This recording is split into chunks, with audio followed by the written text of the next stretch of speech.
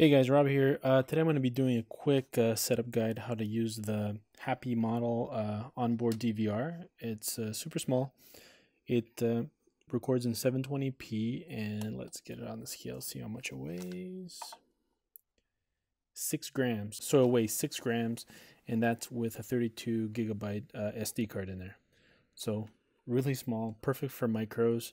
You're not going to have to use that crappy ass DVR footage anymore with this thing.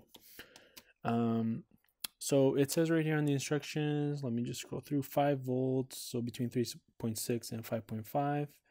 The consumption is 260 milliamps.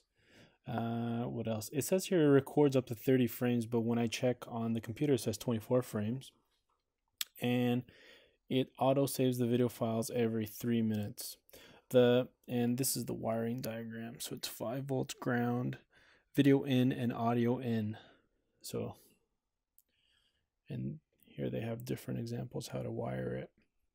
So for example, I've already soldered on the wiring harness that comes with it, and I just soldered 5 volt positive and ground and the video pin on the VTX. And all you need to do is plug this in, and I'll show you that in a sec. Okay, so the one thing I'm not crazy happy about is that I wish that this would just start recording automatically as soon as you would power up, but you need to press this little tiny button here.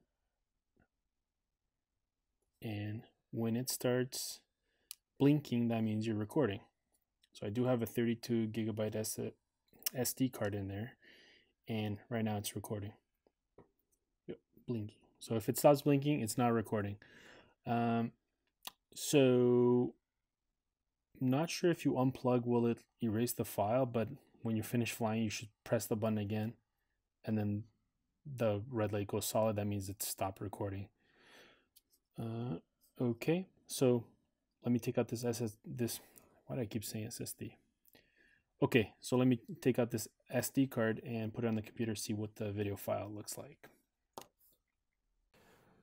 Okay, so when you put the SD card in the computer, you go to the DCIM folder, you go in here, and these are the video files. So if you right click and you check for the properties, it'll tell you,